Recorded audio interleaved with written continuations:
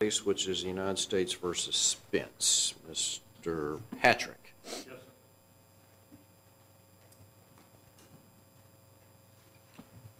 May it please the court, I'm Michael Patrick from Chapel Hill, North Carolina. I represent Demetrius Spence in an appeal from the Eastern District. I'm hearing a little echo, I'm not sure. You're okay. All right. I was appointed in connection with the appeal. I did not handle the trial. I am only planning to address the evidentiary issues raised in the brief. I'm not going to address the sentencing issues. The evidentiary issues that we raised in connection with the brief involve the admission into evidence over objection of 3 recordings of alleged undercover drug transactions and a recording involving the communication between the defendant and his mother from the Piedmont Regional Jail where he was in pretrial custody. As we've outlined in our brief, the Fourth Circuit has adopted in a general fashion some guidance for the foundational requirements for admissions of tape recordings that were laid down in the Eighth Circuit in United States versus McMillan, but in United States v. Clark, it recognized that it was not going to adhere strictly. Is there an objection based on foundation made at the trial court?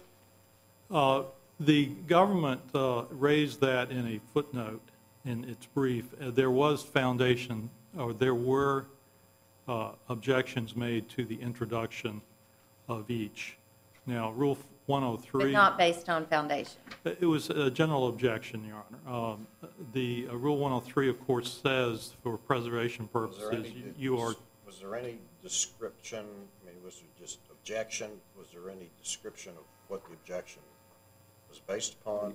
Your Honor, we would argue that the context really spoke for itself in this case. I mean, you know, what was being admitted were these recordings. At JA 193, it was objection. The court says to both, and the trial counsel says, yes, sir. That's it. Yes. And the same at JA 198, objection overruled. That's it. That's right. It's hard to take it out of context. Rule 103 obviously says you're supposed to say specific objections except where the context makes it obvious. And I would suggest that to experienced trial counsel, which was an experienced trial judge, that all were involved in this case, the only real objection that you have at this point to this type of evidence is foundational, given the context or the point in the trial on each of these. Now, at the time of the PRC, the fourth tape recording, the trial counsel did make a somewhat more elaborate objection talking about a lack of foundational requirement. But that's as to the jailhouse? That's right. Yeah. So if the general objection to the first 2, we would likely review it under plain error. And as to the third one, abuse of discretion, right? Well, it really depends on how you, excuse me, Your Honor. It really depends on how you apply Rule 103 because, you know, we do assert that it's obvious from the context and therefore you do not have to make a very specific objection at that point. Now, the government cited in its brief the United States v. Bolick for that point and when it raised that in a footnote. But if you look at the United States v. Bolick, which is a 96 opinion of this court, the government was citing to the dissent in that case. Judge Russell, who was in dissent, basically was saying we shouldn't address this because there was only a general objection that 2 judges, Judge Phillips and Judge Murnahan, who were in the majority, weren't troubled by that. I think probably by the context of that and went ahead and dealt with those even though it was apparently very general objection. And I think that's what we're dealing with again here is that the objections that were made at trial, although they were non-specific objections, given the context of what was going on at the trial, was obviously to the foundational. And, you know, as a trial lawyer, I'm very used to listening to the litany of foundational things for recordings. You ask, how it was made, have you identified it, have you examined the recording, is it accurate, do you recognize the voices? None of those questions were asked by the prosecutor, who's a very experienced prosecutor in this case. And it struck me when I was reading the transcript that, boy, this is like a traffic court case, not a federal district court case. They're just not going through the usual litany. And there's a reason you go through the usual litany, is that you don't always know that you're going to get the right answers. You don't always, and the witness they were typically asking was not giving very good answers. So we don't really know what the answers to the usual questions would have been. But it seemed to be clear from the context that it had to go to the foundation, given the fact that there was no foundation, no usual litany being asked in this.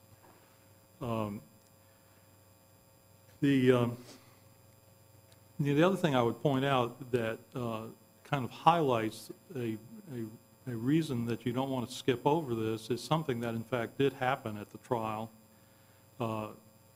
Prosecutor Walker,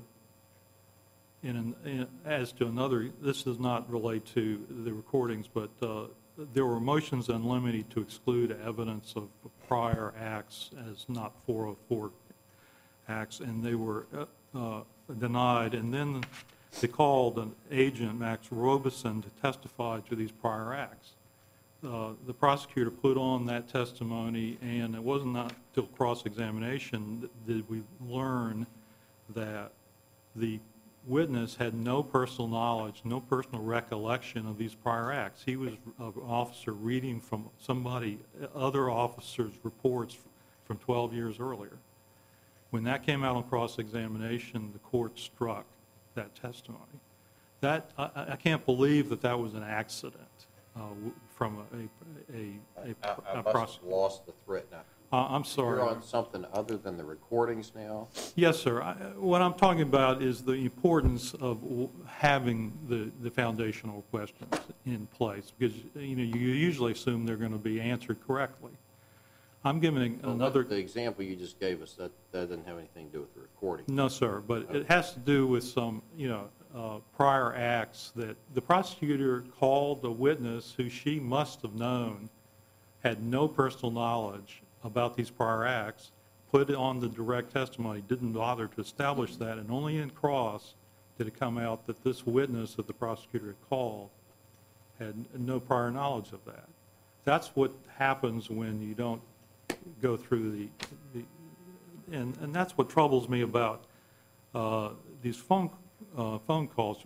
We don't really know if the usual foundational questions had been gone through, what exactly would have transpired. There was an error, and there was an objection made. I think we would contend that it's pretty obvious from the context of that what the basis of the objection was. And that if you take a look at any of the cases that deal with the recordings and the McMillan case and any of the cited cases, you find that there was much more foundational basis for recordings than in this case. In this case, there was no testimony in most of the cases that the transcript was reviewed, that the recording was reviewed a couple times. Twice the main witness said, yes, I reviewed the recording. They never testified that it was an accurate recording. They never identified the voices on it. There was no testimony about the nature of the recording devices. What about on JA 195, where he's asked, now that voice that you hear on that recording other than yours, do you recognize that to be Demetrius Spence? Yes. Okay. And then they go on. What about that? I think that's as to one of the three recordings. Okay, I thought I just heard you say he never identified any voice. Yeah, I may have, there's like 4 different recordings, and I've got a sheet that I may have misread on that point. There was never any testimony, I think, about the preservation of the recordings, that whether they were identical to that, to the way they originally had been recorded. There was just lack of any of the normal chain of custody preservation. Now, they did more on the PRC recording, the Piedmont Regional recording. They did identify, they brought a separate witness in, Officer Winston, to identify the voices. They had some testimony about how the recordings were transferred, but there was really, and this was a situation where there was a much more elaborate recording system. At PRC, at the Piedmont Regional Jail, all the ingoing and outgoing calls were recorded somehow, probably on a computerized system. But there was no explanation of that, no explanation how you find a particular recording, how you even know it relates to a particular witness. But there was an identification ultimately of the voices on that through Officer Winslow. But that went far beyond the nature of the identification that they used in connection with the other witnesses, or the other three recordings in this case. And we would suggest that it was not harmless error to admit these three recordings, certainly. The Bola case is, that the government cited in its brief is also instructive on that. They had that was a case that would not involve recordings, but involved prior consistent statements that the government put into evidence without having the witnesses impeached.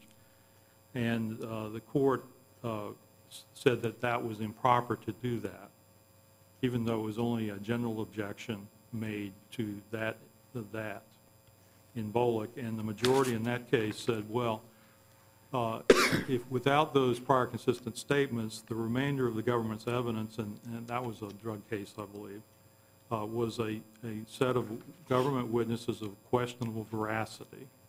Typical drug case, typical like this case, where there were almost everybody testifying were admitted drug dealers who were trying to get help on various sentences or get their time cut. All of those other witnesses, without the benefit of the recordings that were really trying to document these particular transactions, the three substantive transactions, all the other witnesses were easily or could be questioned fairly effectively as to what their motives for testimony were. Like in Bullock, then Bullock suggests that if you eliminate those recordings the admission of those recordings would not be harmless error. Certainly DeRoca was someone who would be very questionable veracity without that kind of support. Your Honors, if you don't have any additional questions, I'll just reserve the rest of my time, or I have some time reserved for the rebuttal. Thank you very much, Mr. Patrick. Thank you.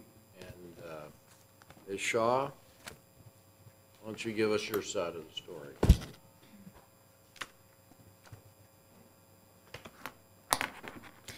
May it please the Court. Good morning. I'm Shalika Shaw, and I'm here on behalf of the United States. Now, in every case before this Court, it is imperative that common sense, reason, and logic not be thrown out the window, that the Court consider the context of what happened at the trial. As to the three recordings of the controlled buys, the witness, DeRoca Johnson, thoroughly set the background that the recording was of his meeting with the defendant on a specified date and a specified time. As to each of the three recordings on March 16th, March 19th, and March 30th, Investigator Winslow testified prior to Mr. Johnson and also set the exact facts of what happened, that Mr. Johnson wore a wire. Mr. Johnson testified that he understood that he was being recorded. He testified that he went to meet the defendant at a specified location, a specified time, and he testified that the recording was of his meeting with the defendant on that specific date. Further, as Judge Thacker pointed out, with regard to the first recording, the March 16th recording, DeRoca Johnson also testified that it was the defendant's voice on that recording. By the time each of these recordings was introduced into evidence, it was clear to the jury and everyone in the courtroom that the recording was of the witness and of the defendant. To ask for the prosecution to have to be required to ask, was that the defendant's voice on that recording? For each of those recordings would have been unnecessary and cumulative. The defendant, when the defense points out that the government didn't go through the proper litany of questions that we would ask in introducing these 3 recordings. Well, I beg to differ. Here, the government laid a proper foundation. According to Federal Rule of Evidence 901B5, the government had to show that it was the defendant's voice in the recording. For the reasons I mentioned, I believe the government did that. Further, the standard in this court requires that the defendant demonstrate that the foundation laid at the trial court was clearly insufficient to ensure the accuracy of the recording. This is a heavy burden. Here, if you look to the McMillan factors, again, as we articulated in our brief, the McMillan factors are not binding on, the Fourth Circuit does not strictly adhere to the McMillan factors, but rather looks at those factors in determining whether or not the foundation laid was clearly insufficient to ensure the accuracy of the recording. The McMillan factors require that the device was capable of recording, the operator was competent, that the recording was authentic and correct, there were no changes or deletions to the recording was preserved, and the speakers were identified, the conversation was voluntary. Your Honors, we submit that each one of those was met through the testimony of Investigator Winslow and through the testimony of Jeroka Johnson. Again, Investigator Winslow set the scene. He told us that he enlisted Jeroka Johnson to engage in controlled buys with the defendant. He then placed a wire on that defendant. My apologies. He placed a wire on that witness, Jeroka Johnson. He monitored that wire, that recording for the duration of the transaction, that he never lost physical sight. He never lost any observation of the defendant during the 3 controlled buys, that afterwards he had a specific procedure for checking, for following the defendant and following the witness, for checking his car, checking his person, and then ensuring the accuracy of those recordings in that way. Jeroka Johnson then testified as to each of the 3 recordings that he was equipped with a wire, that he wore the wire to the transaction with Mr. Spence.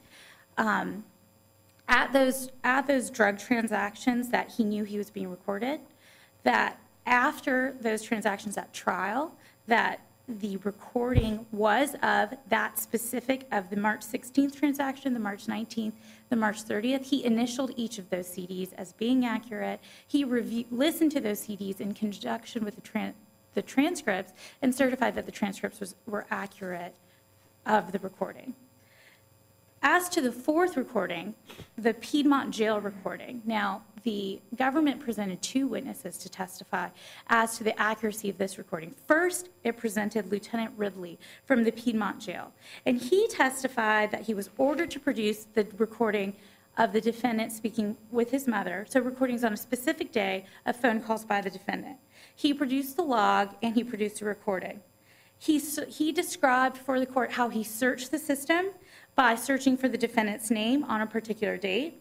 He testified that the system was in working order with no errors. He didn't experience any problems creating the CD, and he did not note any malfunction with the system.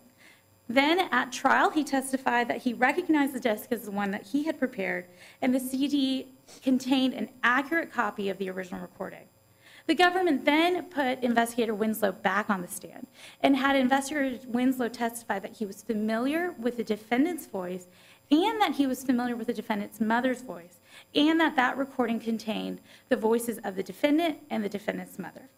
Again, the government laid a proper foundation under Federal Rule of Evidence 901B5. Now, I'm not going to address the defendant's second claim, as they've already conceded that this court's opinion in United States v. Young would preclude its position with regard to that claim. Moving to the defendant's third claim, which goes to sentencing. The defendant challenges the district court's decision to not include the 1998 conviction, not consider it relevant conduct. Now, we would like to point out to the court that the defendant started this case before trial and during trial, insisting that that 1998 conviction was completely unrelated to the offense in this case. He filed a motion in limine specifically saying that the facts bear little similarity to the crimes alleged. There are no common witnesses, no confidential informants, or no common co-conspirators. It did not occur in the same location, and it did not involve the same methods of distribution. Conveniently, the defendant changed his position at sentencing and objected to the inclusion of this as relevant conduct, stating now that not only was it so... government's position of that 1998 conviction during the trial? The government's position was that the 1998 conviction should be allowed under Rule 404B as an other act, an act extrinsic to the offense of the conviction. And specifically, the government did note in its motion to introduce this conviction as 404B, did identify certain similarities.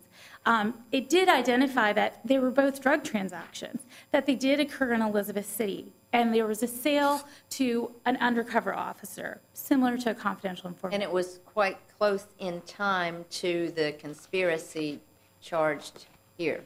Well, the indictment charged the conspiracy starting in 2000. However, the statements by co-conspirators dated the conspiracy back to June of 1998. The acts of this 1998 conviction did occur in May of 1998. So yes, Your Honor, they did occur within 12 days time period. But the difference here is, as the court told us in Hodge... Did the district court judge during sentencing discuss those factors, the time period and the similarities in coming to the conclusion that the 1998 conviction was not, in fact, part of relevant conduct for the instant offense? Yes, Your Honor. This exact issue was before the sentencing court. The defendant objected to the PSR, and the district court dealt with that. In its decision, the district court recognized and actually believed that the government's position at trial had been that this 1998 conviction was relevant conduct. And he asked the government, right, well, shouldn't I count this as relevant conduct? That was your position. The government explained that while it had made arguments regarding the similarity, that was specifically to indicate the reliability of the evidence as required for admission under Rule 404B. But the government maintained that at no point did it believe or assert the position that that 1998 act was part of the offense of conviction or part of a single course of conduct. And the reason for that is that there was no evidence, there was nothing in the investigative materials to link that one sale to an undercover police officer in May of 1998 to the conspiracy which began in June of 1998. May 19th of 1998. Yes, right? Your Honor, May 19th So of 1998. 2 weeks before the conspiracy. Yes, presumably. The 1998 conspiracy dated back to June of 1998, but involved 2 grams of sale per month. We don't know exactly what date that sale was made in June of 1998. So assuming for the defendant that it was only 12 days and that conspiracy began on June 1st of 1998. Now, under Hodge, this court told us that the mere fact that both involve drug distribution is not enough to support treating it as relevant conduct. And we point that out today because the government acknowledges that they were both drug transactions. They were, but they did, in May of 1998, the defendant sold crack cocaine. It was a statement of a co-conspirator by the name of Bowser that dated the conspiracy back to June of 1998. He is the only co-conspirators whose conduct went between 1998 and 2000. And all of the drug quantity alleged there was powder cocaine, not crack cocaine. So we are dealing with a different drug in that context in looking at that similarity of time. Additionally, in Hodge, the court relied really heavily on the abundance of evidence indicating the regularity of sales that connected that prior drug transaction with the transactions that were part of the offense of conviction. And, Your Honors, we don't have that today. There was no evidence in the investigative materials or in the record to indicate, to connect the May 1998 action with the conspiracy that began in June of 1998. And it's that lack of evidence that makes this not part of a single episode or spree, as explained in Application Note 9 of Section 1B1.3. Now, Your Honors. Were there any, during the life of the conspiracy, was crack cocaine one of the drugs that was distributed, or is it just pure powder? The indictment alleges crack cocaine. So it alleges, starting in 2000, the defendant, there were co-conspirators and evidence to indicate that the defendant was dealing in crack cocaine from 2000 up until 2011, I believe. But the 1998 and 1999 relevant conduct only related to cocaine. So I point out that difference to explain that it was a longer period of time before the defendant. We have evidence that the defendant was dealing in crack cocaine again. Between May of 1998, he did not start dealing again in crack cocaine until 2000. And under Hodge, there are 3 factors that we consider, and this is also in Application Note 9 of 1B1.3. You consider the similarity, the regularity, and the distance in time. So I'm trying to articulate how those different factors vary based on the drug that was actually sold in May 1998. Your Honors, I would also like to point out that with regard to not counting this as relevant conduct, the defendant bears the burden to demonstrate prejudice, to show that this, in fact, affected the sentence that he could have received. Now, in this case, if this was sent back to the district court, we know, because the district court told us, that the district court would impose the same sentence, even as an alternate variant sentence, even if we're presuming that there was procedural error. But if the defendant were granted relief, we look to whether or not the sentence imposed, which effectively was a 324-month sentence. He got 324. This is basically a Savion Matute Hargrove argument. Yes, Your Honor. Essentially, if we're conceding that there was some sort of procedural error, which we're not, but if there were, we make the argument that it would still be substantively reasonable. And under this court standard, you look to 2 things. Would the court have imposed the same sentence? I think clearly from the record he says he would have. And 2, would the sentence imposed be substantively reasonable? Now, in this case, if the defendant were to win his argument, he was already given the highest base offense level based on the significant drug quantity attributed to him. So he would remain at a total offense level of 38. His criminal history category, he correctly asserts, would drop from a criminal history category 3 to a level 2. This would affect his advisory guideline range, making him his advisory guideline range 262 to 327 months imprisonment. Now, I remind the court that the defendant was sentenced to 324 months on counts 1 and 4 and 240 months on counts 2 and 3, terms to run concurrently. So effectively, he was sentenced to serve 324 months, a sentence that would be within the revised advisory guideline range if the defendant were to obtain the relief he seeks. So under Savion Matute and looking at Hargrove and this court's opinion Montez Flores, the sentence imposed would be substantively reasonable. So the defendant has failed to demonstrate any prejudice or any error that can be corrected by the district court. Seeing that the court has no further questions, in closing, we want to express that what the district court did is not improper. The court did not err in admitting any of the 4 recordings, nor did it err in excluding the 1998 conviction from relevant conduct. The reality is, 1, that there was overwhelming evidence at trial to support the defendant's conviction. And 2, even if this court were to find that the 1998 conviction were relevant conduct, his defendant's 324-month sentence is within the revised guideline range anyway. Therefore, we ask this court to affirm the district court. Thank you. Thank you very much. Mr. Patrick, you have a few minutes in rebuttal if you'd like to take that. Thank you, Your Honor. I didn't address the sentencing issues, but since Judge Thacker has mentioned it and my opposing counsel has, I'll just address it very briefly. We didn't address the sentencing issue, the 3rd issue, largely because we acknowledged in the brief the Savion Matute problem in this. The district court certainly said that at trial in sentencing. Although, in looking at the record and looking at Hodge, as we cited it, that was a situation where a Virginia-based crack or a drug case found that 3 years prior, a drug distribution in New York was relevant conduct. All of the evidence in this case is much closer in time to the same kind of drugs, same place, same small town in North Carolina. You know, if it's relevant conduct in Hodge, it ought to be relevant conduct in here. But again, the district judge indicated he would give the same sentence. And that's largely the reason I didn't want to take the court's time in my original argument on that. Going back to the points that they made in terms of the 3 recordings, the government asserts that the McMillan factors were demonstrated. We assert just the opposite, that very few of the McMillan factors were asserted. And I'll just run down them very quickly.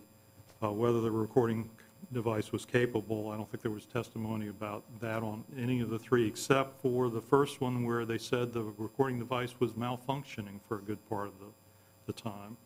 Was the operator competent? That's the second factor. I don't think there's any testimony on that. Was the recording authentic and correct? There was some testimony, but not consistent testimony about that. Was there any change made to the recording afterwards, before it was produced in court? There was no testimony on that. Was the recording preserved? That is testimony from the agents that we kept it in a safe place, that sort of thing. There's no testimony about that. Were the speakers ID'd? As Judge Thacker acknowledged, on the first recording they did ID the speakers, but they didn't do it on the second and third recordings. And was and the last factor is, was it voluntary? I think the context of it indicates that yes, on all 3 it was voluntary. Wasn't it the same speaker on the second and third recordings? I'm sorry? Wasn't it the same speaker on the second and third recordings? Well, the same person was wearing the wire. But there was no testimony about who the other speakers were or identification of the other speakers on the second and third. And if you look at the cases, you know, we cited a lot of cases in the brief. I think you'll find that when they cite what the foundational requirements and all the ones that they've upheld, there's more, significantly more than the foundation in this case. So we again assert that under Rule 103, we didn't have to make more than a general objection. If you take a look at whether the proper foundation was made, that it was not, and as a consequence, it was not harmless error, and that this case should be remanded for a new trial in the district court. Thank you very much. Thank you, Mr. Patrick. Court notes that you're court appointed, and we wish to express our appreciation to you for taking that obligation. Thank you, Your Honor.